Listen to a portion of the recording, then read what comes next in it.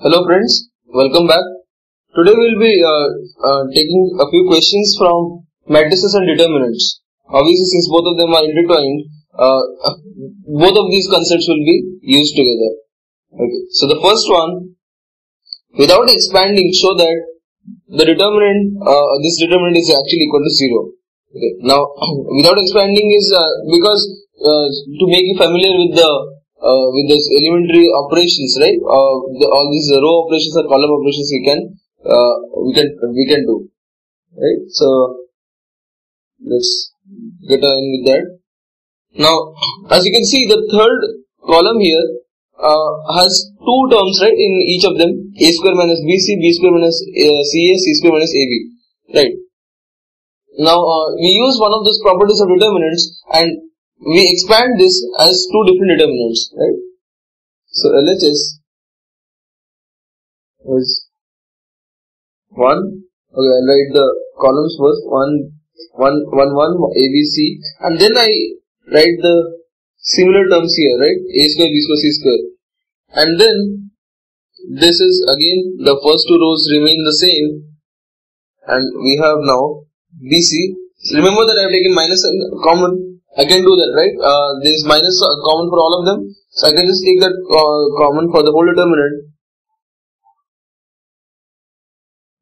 So this is my same original determinant expressed in a different way. So I keep the first one as it is.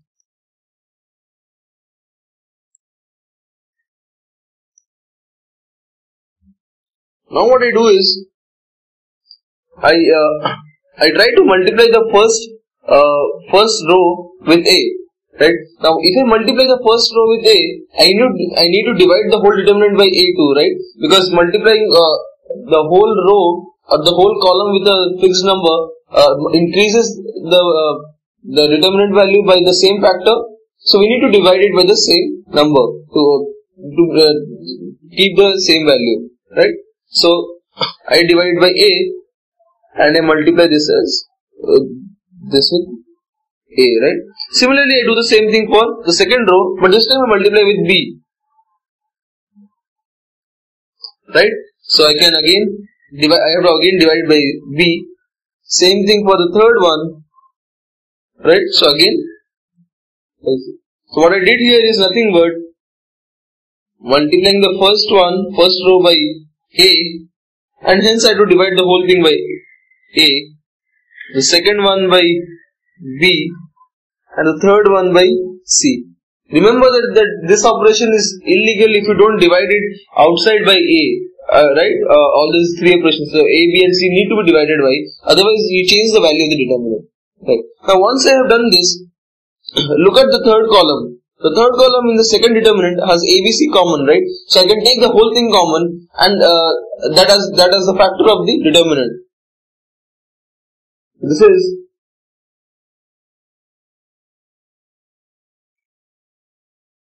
right. So I take ABC common here,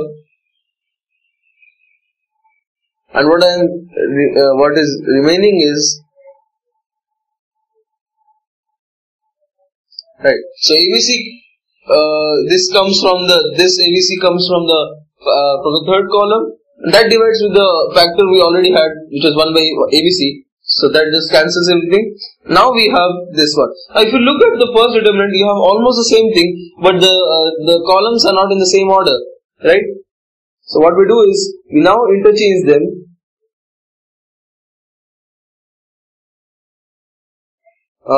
So I need to bring the 1 on 1 to the first column, right? So third column to the first column. That actually changes my sign with a minus, right? And at the same time, so the ABC actually goes to the third column now.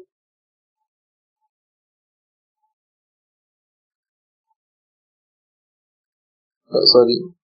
This is actually written as this operation. R1 interchanging with R3.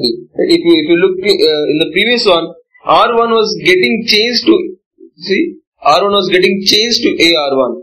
But here, R1 and R3 are interchanging, so this is written as this side. So we have already two minuses here. In the next one, what I do is,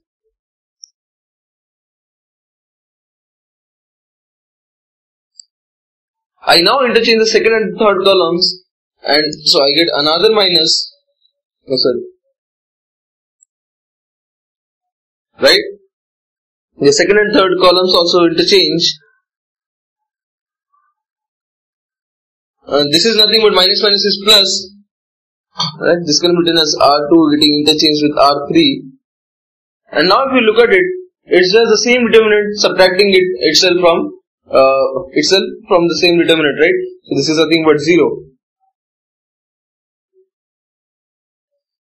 Right. So we just use some of the basic properties of determinants here and prove that without expanding, right? With expanding it definitely would have been a bit painful.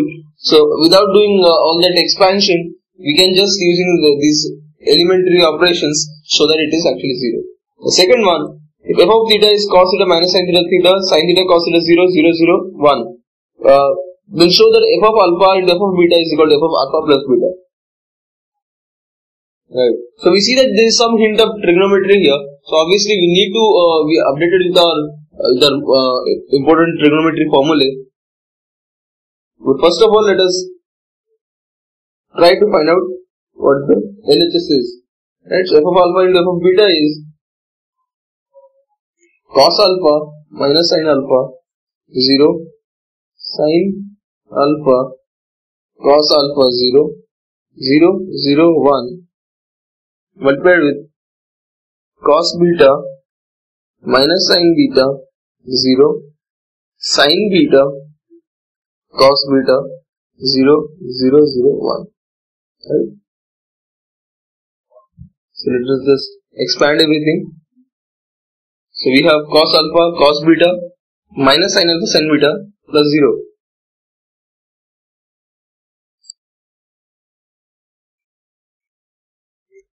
The second is minus cos alpha sin beta minus sin alpha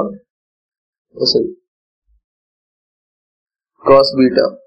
Right? The third is 0, 0, 0. Right? Now we have sin alpha cos beta plus cos alpha sin beta, and finally minus sin alpha sin beta plus cos alpha cos beta. The next one again is 0. So are these two. These are easy to see. So this is our product of these two determinants. Now if you look at this the A11, A12, A21, A22, these four terms. Now these can be easily expressed in terms of our addition formula, right? The first one is nothing but cos of alpha plus beta, right? There is a minus sign here, so this is nothing but cos of alpha plus beta. Similarly, the second is minus of, if you take the minus sign common, you have sin of alpha plus beta. So is the third one, sin of alpha plus beta, but here with the positive sign. And the final one again is cos of alpha plus beta, right? Cos of alpha plus beta minus sin of alpha plus beta 0, sin of alpha plus beta cos of alpha plus beta 0, 0, 0, 1. Right. Now if you look at the given form of f of theta, so we can easily see this is nothing but f of alpha plus beta, right? RHS and hence so we can easily get to the second step, right? But going to the next step requires trigonometry, hence you should know the trigonometry formula as well, right? Third one, if P of x, Q of x, R of x are three polynomials of degree 2, then prove that P of x, Q of x, R of x, P dash of x, Q dash of x, R dash of x, P double dash of x, Q double dash of x, R double dash of x is independent of x, right? Now we will try to solve this in a slightly different way. Independent of x. Now if you know calculus, obviously this question cannot be done without the knowledge of calculus. So these are nothing but the second and third rows are nothing but the derivatives, right? So what we will do is we'll try to differentiate this determinant, and if the determinant turns out to be something which is a constant number, right? Then that means it's independent of x. If it turns out to be a constant number, if it turns out to be 0, then we can say that our determinant was actually independent of x, right? Because if it's independent of x, that means it's a constant number, and derivative of a constant number is 0. So we'll try to use that concept here. So let us try to look at the derivative of this determinant. So suppose delta is, instead I'll just drop the of x thing. It's understood that PQ actually stand for the functions here.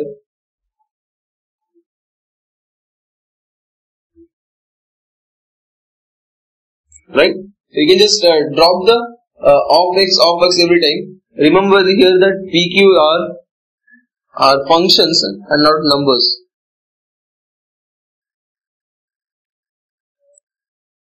Right? Just remember this. Now let us write delta dash of x.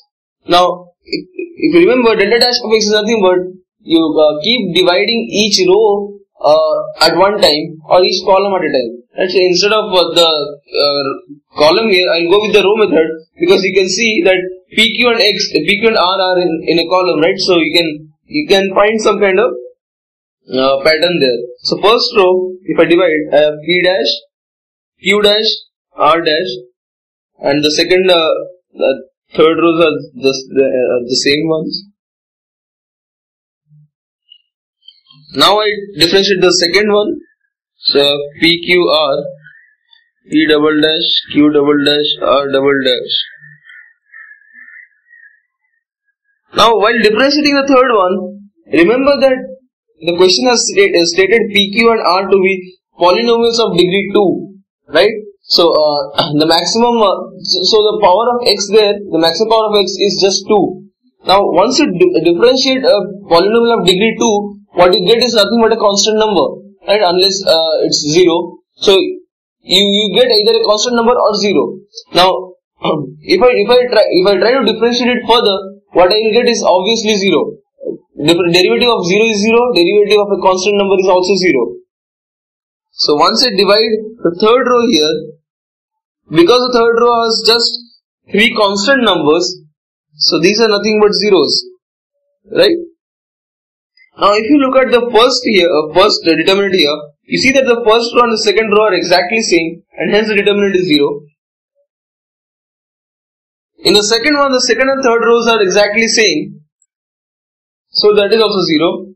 And in the third one, the third row is complete with the elements of the elements are just 0, right? So if you just try expanding it, you see that the determinant is still 0. So that too is again 0, and hence we see that delta dash of x is 0. Now if delta dash of x is 0, delta of x is some constant number c, right? I can just write it as some constant number c.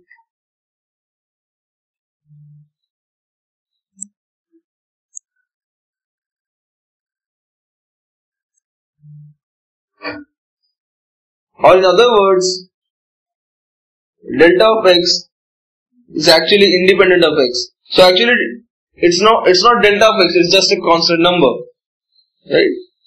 So it's independent of x. Okay. Now the fourth one, without expanding, show that this determinant is actually ax plus b, where a and b are determinants of order 3 not involving x. Okay. So for this one,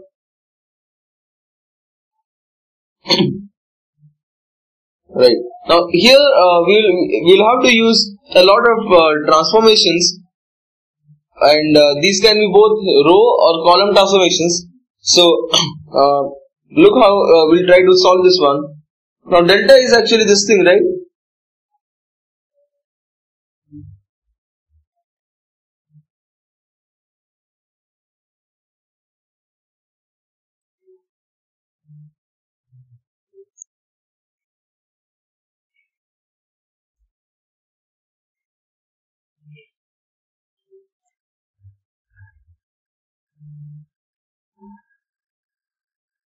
Right.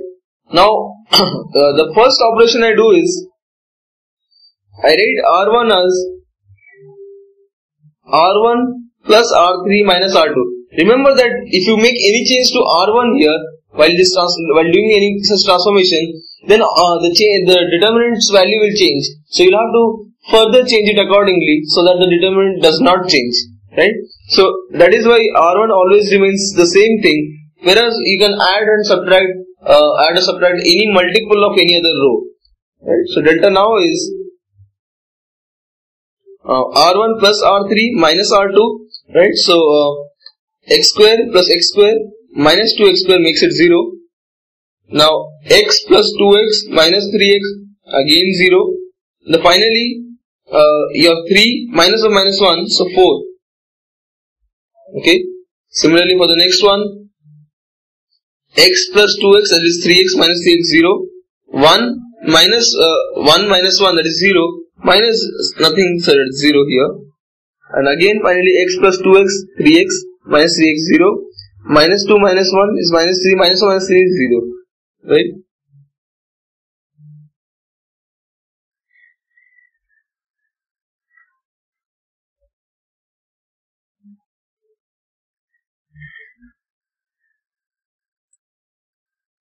Right.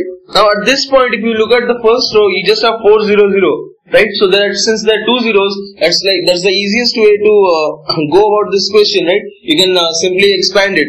But instead of doing that, and moreover since it's asked in the question not to expand, we'll also try to see how these elementary row transformations work. So we'll just stick with this. Now if you look at these two. So I'll just change the first element here. Instead of 0 plus 0 plus 4, I'll just write that as 4. Okay. So the next transformation I do is I subtract C3 from C1, and at the same time I subtract C3 from C2. Right, so determinant is actually equal to now the first one. So 4 minus 0 is 4. 2x square plus 3x minus 1 minus 3x. So x cancels. Minus 1 minus of minus 3 makes it plus 2. So you have 2x square plus 2. Similarly,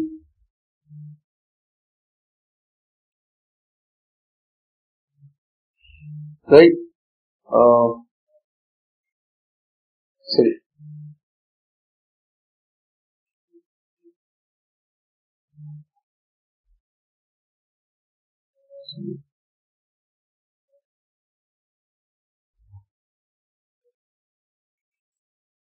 And C3 is as it is.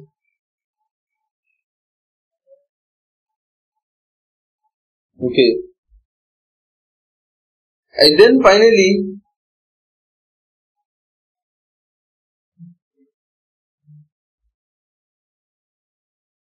now because the second row is in a very simple form, whereas the first one has x square, right? So I try to somehow bring it here, and I do the same thing with even the third row, right?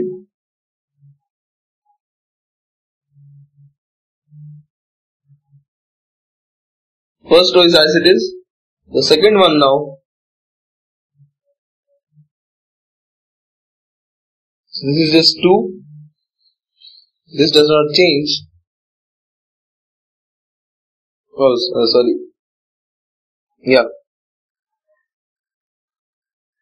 This 2 does not change.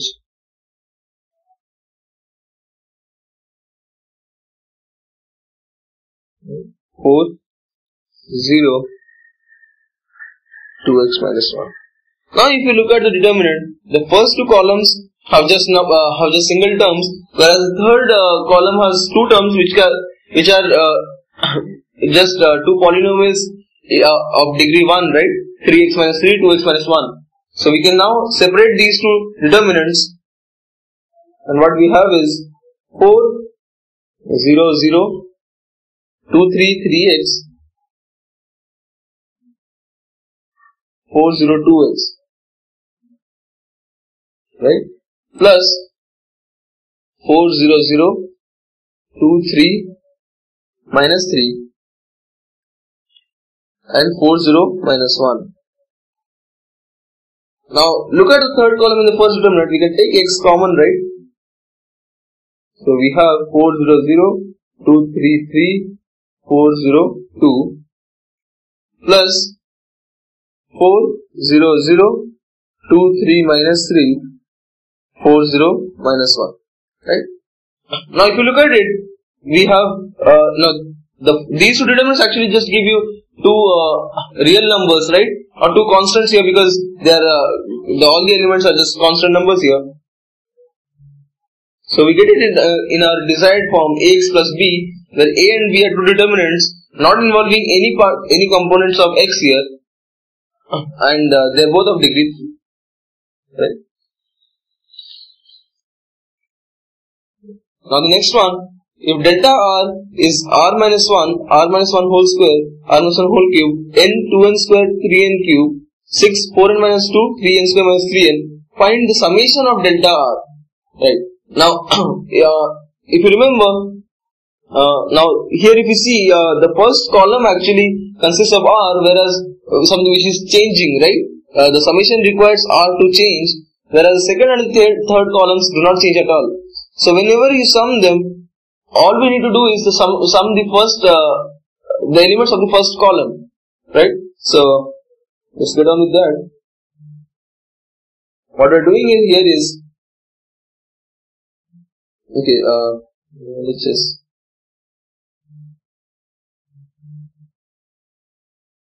the summation of delta r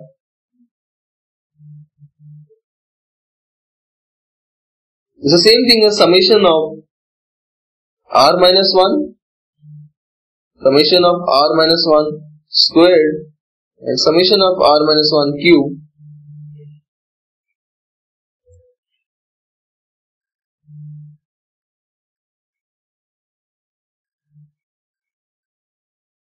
right. Now we all know this, the formula for summation of r minus 1, right? This is all of these are from r. The limits have been mentioned here on the left hand side. So r equal to 1 to n. Now since it is r minus 1, well, you can do that in two different ways. You can just take the summation of r, which is n into n plus 1 by 2, minus of n, which will come for minus 1, or you can directly write it for r minus 1. It will be n minus 1 into n by 2, right? We just have to decrease the upper limit by 1. Same thing here, n minus n into 2n minus 1 by 6, and finally n square into n minus 1 squared by 4. Okay, so this was one of the critical parts here, writing the summation correctly.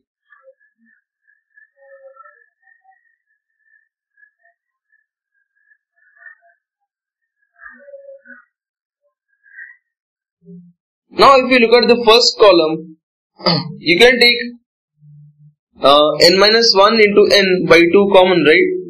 They are in all the three elements. So I take n minus 1 into n by 2 common. What I have is, the first is just 1, then 2n minus 1 by 6, and finally n into n minus 1 by 2. The remaining terms are the same, so n 2n square 3n cube 4n minus 2 3n square minus 3n, right? Now if you look at the first column and the third column, well, the first term is 6 and here it is 1, so 6 times. The next one also, okay, so this is 2n minus 1 by 3, not 6.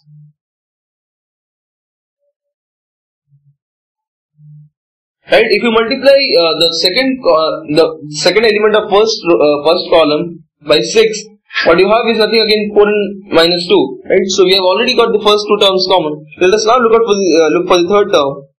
So you have n squared minus n by 2. Multiply that with 6 and you have 3n squared minus 3n. Right? So we see that C3 is nothing but 6 times of C1. Right? So once we know that all the elements of a row is all the elements of a column here are multiples of the corresponding elements of some other column, we can directly write that the determinant is 0, right? Determinant of the determinant is 0. So hence we find that the summation of delta R from R equal to 1 to n is actually 0. Right? Now f of x has been defined here as secant x cos x secant squared x plus cot x cosecant x cos squared x cosecant squared x 1 cos squared x cos squared x. Now question is, prove that the integral from 0 to pi by 2 is minus pi by 4 plus 8 by 15. Right. Now in this kind of determinant we can directly expand it, but expansion is a bit tough, so we'll try to simplify it as much as possible. Now turns out that we cannot actually simplify it much because there are so many except just this one which is the first element of third row. So apart from that, since all are elements of x here, it may not be exactly that easy to simplify it. So we will not try to oversimplify it, right? So we'll try to do as much as possible, but not more than that, right? So I do this transformation. Why do I do that? Because there is 1 here. I multiply that with secant of x. Okay. So I hope there will be some kind of change, right? So f of x is secant x minus secant x becomes 0. Cos x minus secant x into cos square x, right? So that again is 0. The final one is secant squared x plus cot x cosecant x. Cos squared x, that becomes just cos x, so that just subtracts here. You have cos squared x cosecant squared x 1 cos squared x cos squared x. Right. We now try to determine the determinant, because we already see that there are 2 zeros in the first row, hence the expansion will not be a big thing. Right. So this is now equal to secant squared x plus cot x cosecant x minus cos x.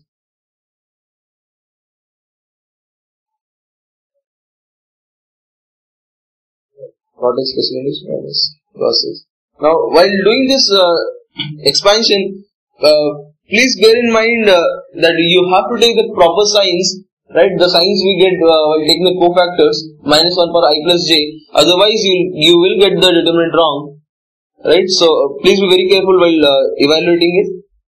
So this into cos power 4x minus cos squared x, right? So I can take cos squared x common, and I have cos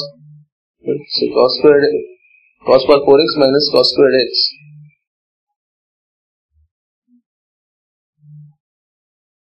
So this is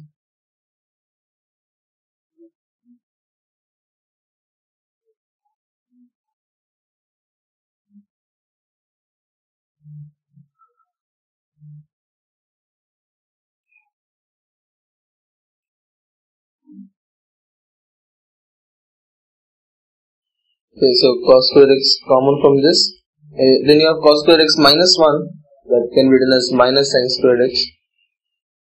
Right?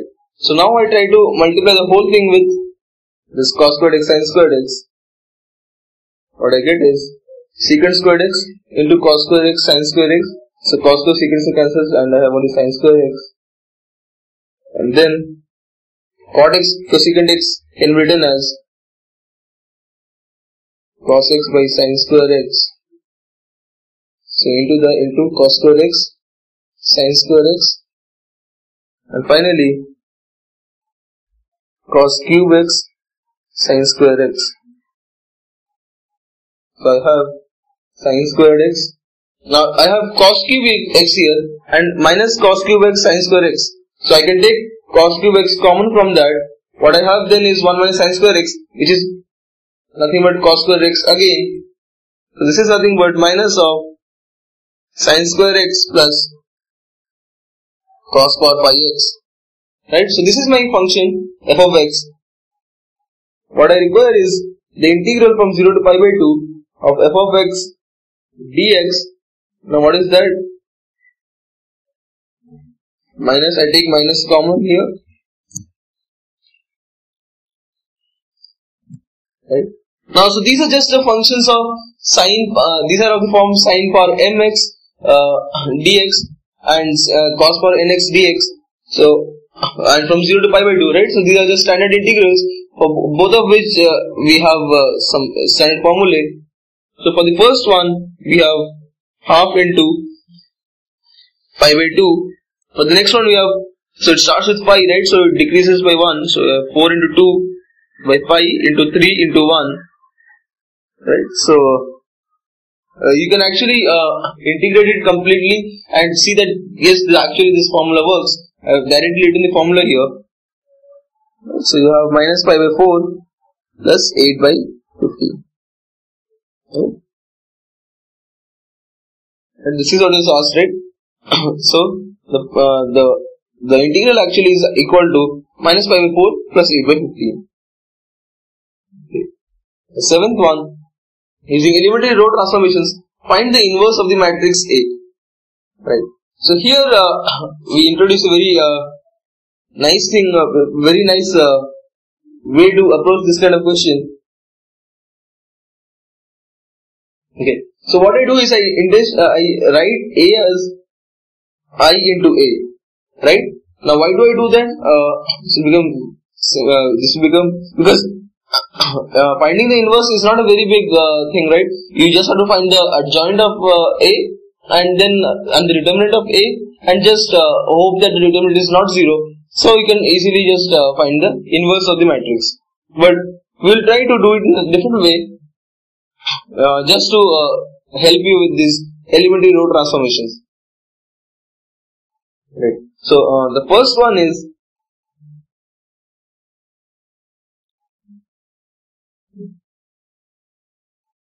now, okay, just a second. So I'll just write this both of these first. 3 minus 1 minus 2 2 0 minus 1 3 minus 5 0. So this is equal to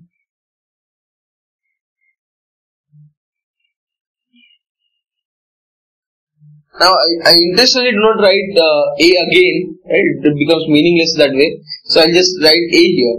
Right? Just to remind me, yes, that A does not A is written there for some different purpose, not for evaluating it. So the first one is R1 changes as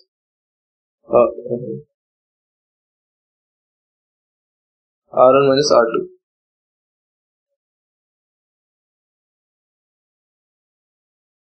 Right? 1 minus 1 minus 1 2 0 minus 1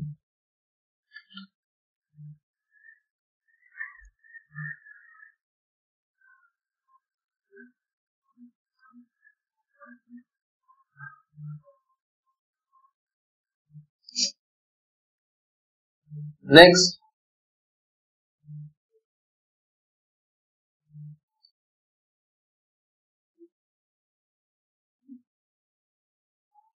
Now why do I do this step? Now the basic reasoning behind this kind of procedure is, once I've written A is equal to I into A, I'll try to bring A into the form of I, right, the identity matrix I, and because I is nothing but A inverse of A, so once I do some transformations such that I get it in this kind of form, so whatever matrix I have here, right, which was initially my inverse matrix here, so that will be my inverse A, right? So That is why I keep doing some transformations to bring, with the sole purpose of bringing this matrix A into this inverse into the identity matrix I. Right. So because of that, I have, the first step is always to make the first element as 1, and now I see that this is 1, minus 1, minus 1.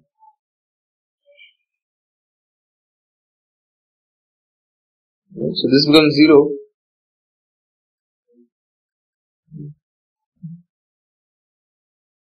Zero, 2,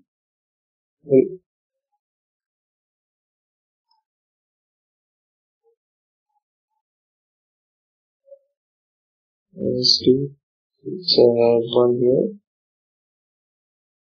And now at the same time I do the second operation also.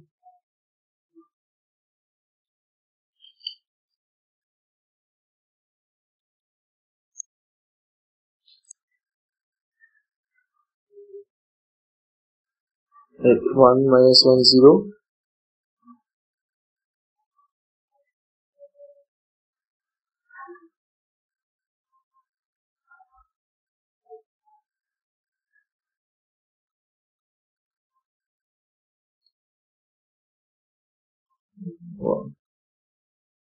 Right?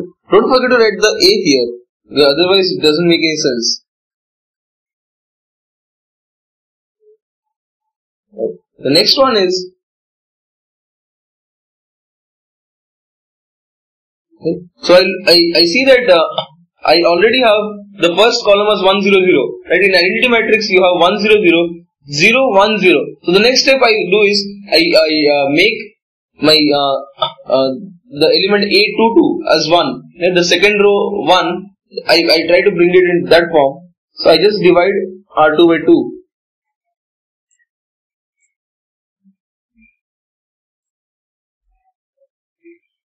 And I have to take care that the zeros I have already obtained should not again become some numbers.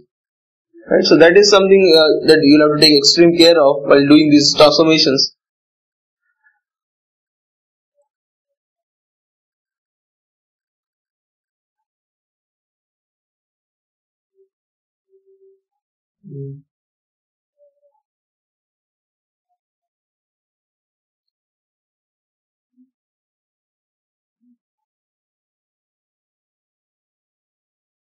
Right. Now I have to make this 1, minus 1, 0. So I just see that I can easily add the second row, so that this becomes 0 here.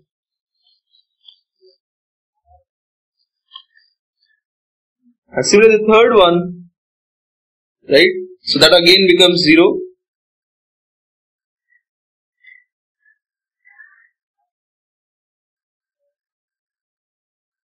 Right? So I have R2, this is 0 here.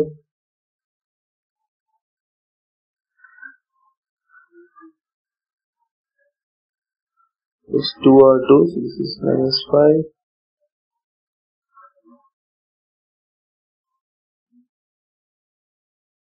Right.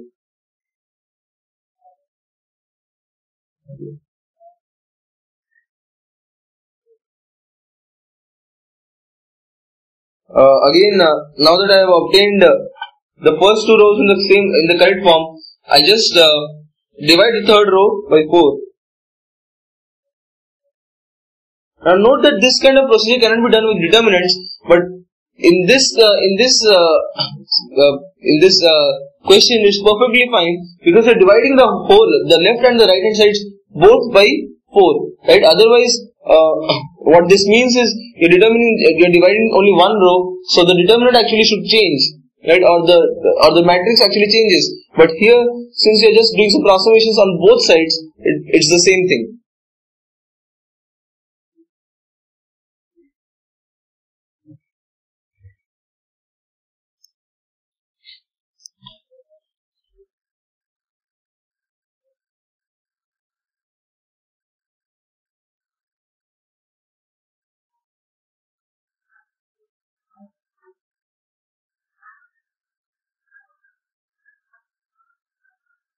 Right, I just write it in the simplest form, 3 by 4.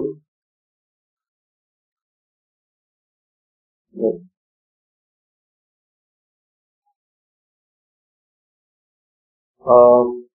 Now the only thing left here is reducing these minus 1 by 8 and 1 by 8 somehow to 0.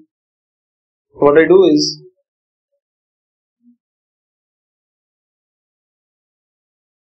now you may be tempted to just add the second row to the first row, right? So that 1 by 8 minus 1 by 8 becomes 0. But note that that will actually increase the 0 here to 1. Right, so be very careful while doing these kind of operations. I'm sorry. Oh yeah, this should be just 2 here, right? I just transform the third row, so they did not change.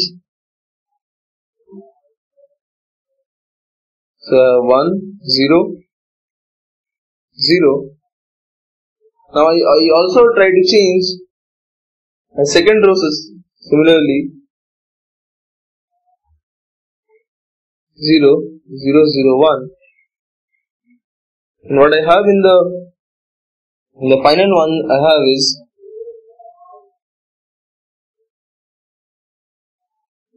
minus 5 by 8,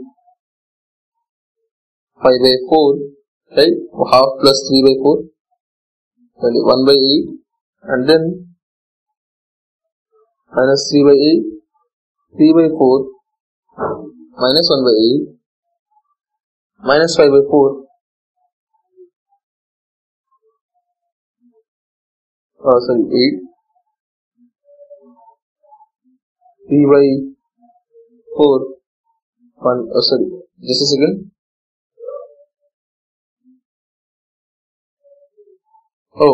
Oh yes, I divide by 4, right?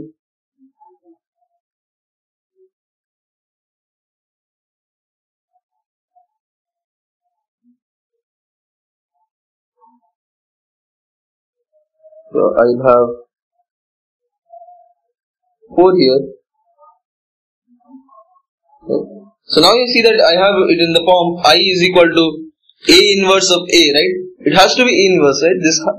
This one has to be A inverse, otherwise this formula is not held. So we see that our inverse is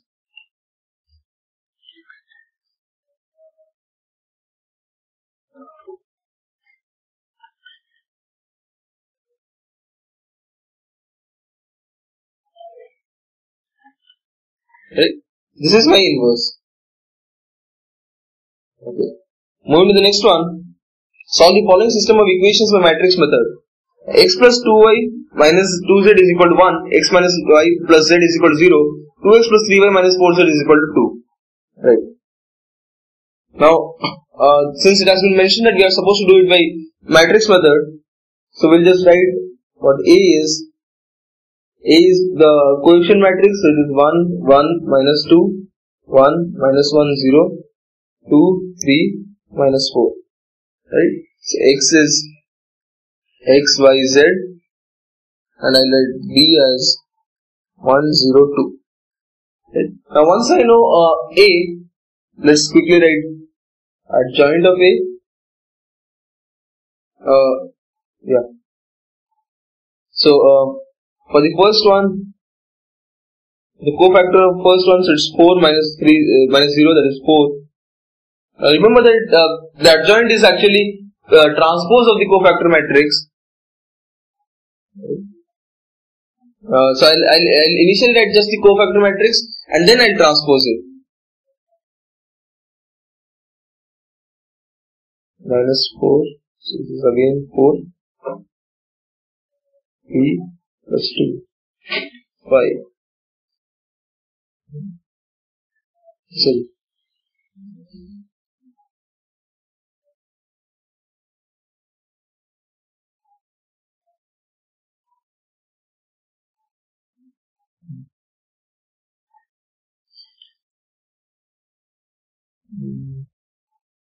Minus 4 plus 4 plus 6, that is 2 minus 2. Then we have minus 2 minus 2 0. Minus 2 1 minus 1 minus 2 minus 2 minus 1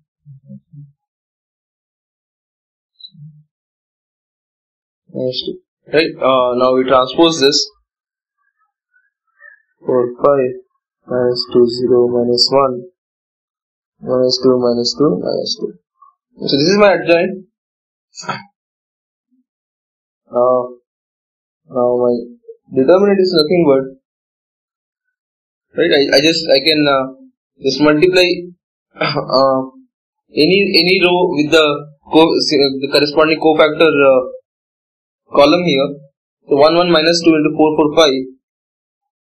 1 into 4 plus 1 into 4 is 5 into minus 2. This is 8 minus 10, which is minus 2. So now x is nothing but 1 by determinant A, adjoint A into B, right? So this is 1 by minus 2, the adjoint matrix.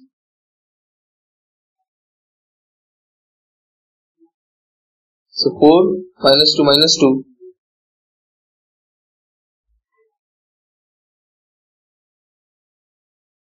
Right, 4 0 minus 2, 5 minus 1 minus 2 into 1 0 2. Right, this is minus 1 by 2 of 4 minus 4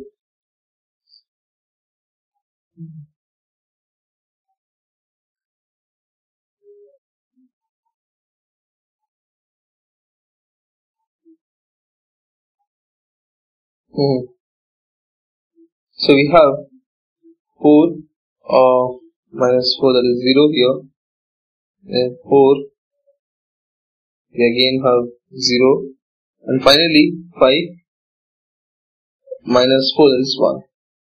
Right?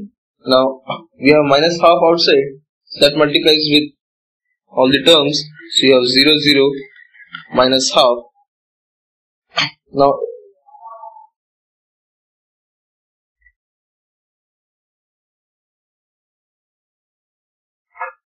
right, so with this you see that x is nothing but the matrix here. This is 0 0 minus half here, or we get that x is 0, y is 0, and z is minus half. Right, so that solves the equation here.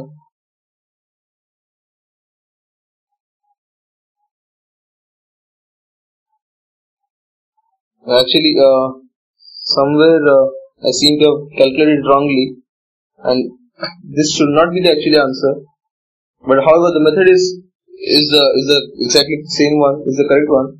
So the answer is actually right, so these are not the answers.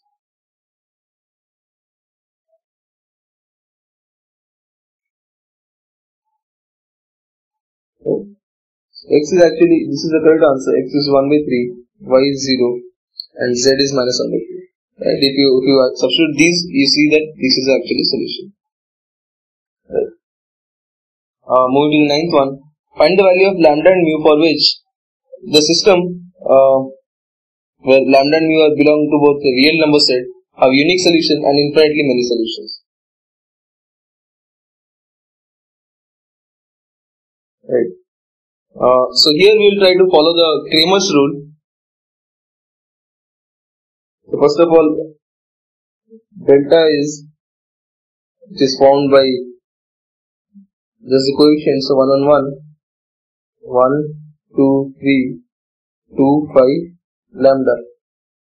Right?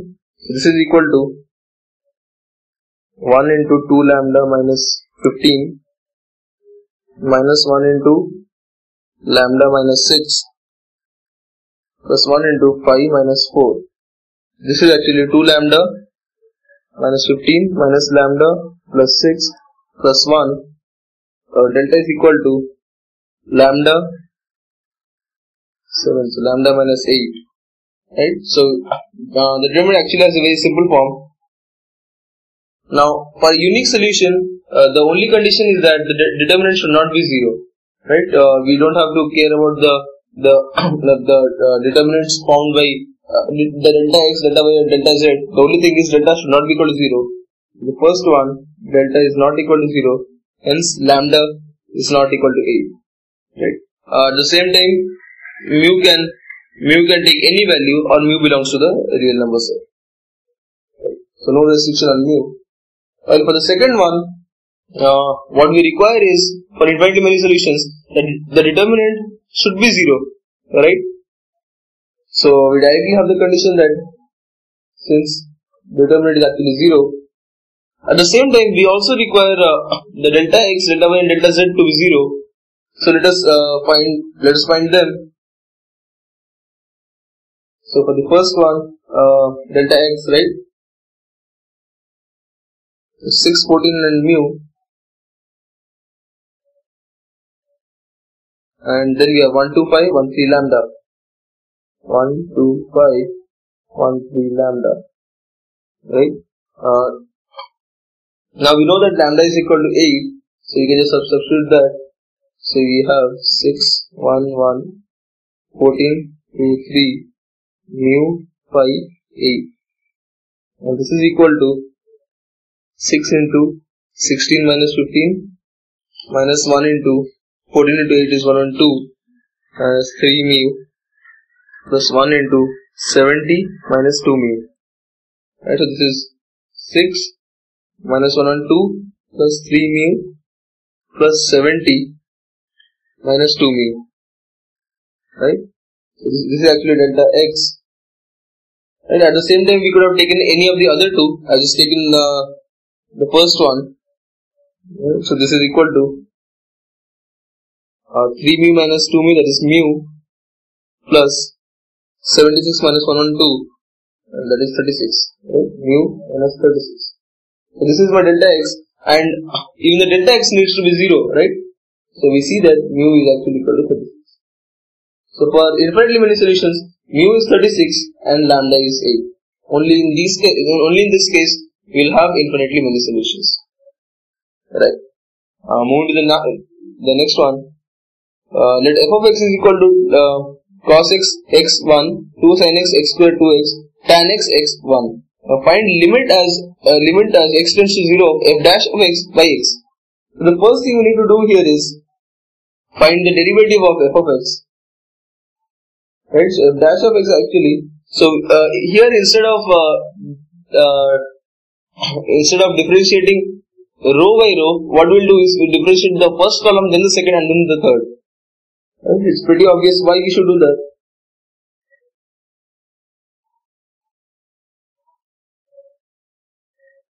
Right, so x squared x 1 2x 1.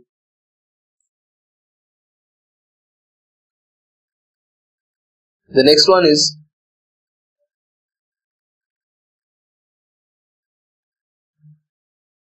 1 2x 1 1 2x 1.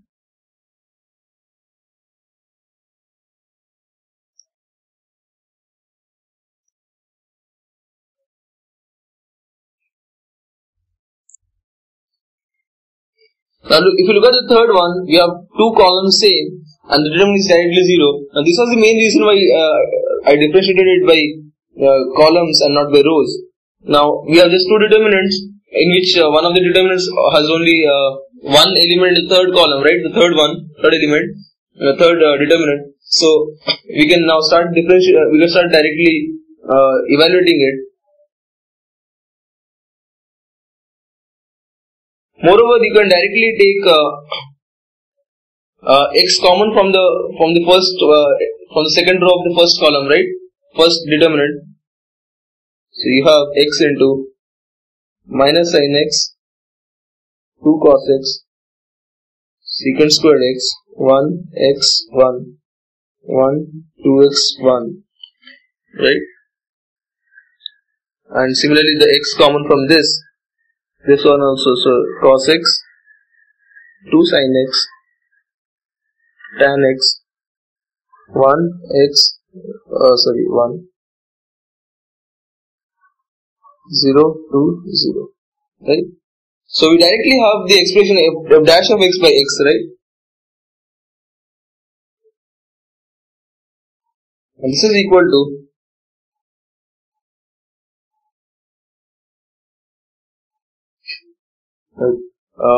also we'll try to reduce it further by doing R3 as C3 as C3 minus C2, right?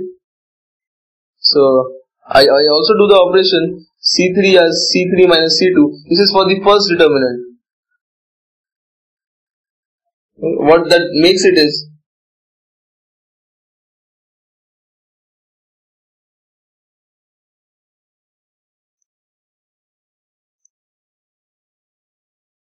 one x 1. This is 0. This is x. This is also 0. This is cos x 2 sin x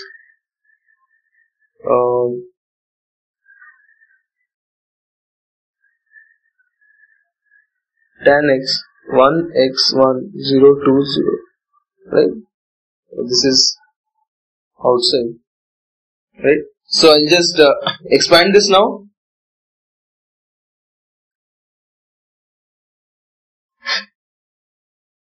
This is the x here is minus x, right? So into minus sin x minus secant squared x plus 2 into cos x minus tan x, right? So instead of I'll just write it in this format: x into sin x plus secant squared x plus 2 times. This is again minus here also. Minus, right? Because for this 2 here, the cofactor is minus of something.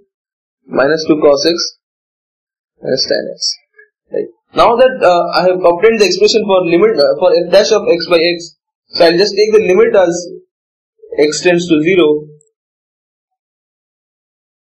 That is limit as x tends to 0 of x into sin x plus secant squared x minus 2 times cos x minus tan x. Now, if you look at all these individual terms, x as x tends to 0 is 0, sin x turns to 0, secant squared x tends to 1, right, which is a finite number, not an infinite number, and similarly cos x tends to 1, whereas tan x again tends to 0. So I can simply substitute the values, so it's 0 into 0 plus 1 minus 2 times 1 minus 0, right? So I see that it's nothing but minus 2, right? So the limit of f dash of x by x as x tends to 0 is just minus 2, right? So that concludes the series on matrices and determinants. Just keep practicing these questions. Only then you will be more and more fluent with the row operations, with these different formulae to be used, right?